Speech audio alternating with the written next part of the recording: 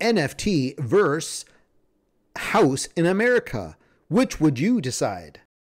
An NFT is a non-fungible token, which is just a digital asset used in the blockchain. This is the picture. That's it.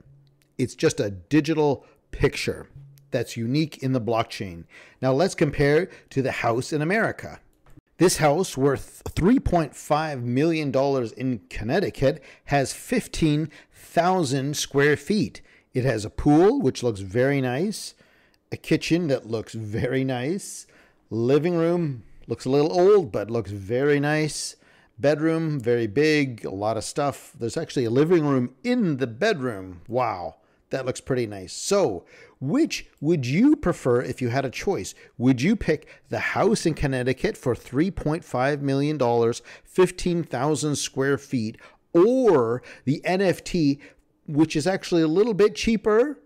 I'll try to be positive here, which is a digital asset on the blockchain. So which would you prefer if you had a choice? Let me know in the comments. Thanks for watching.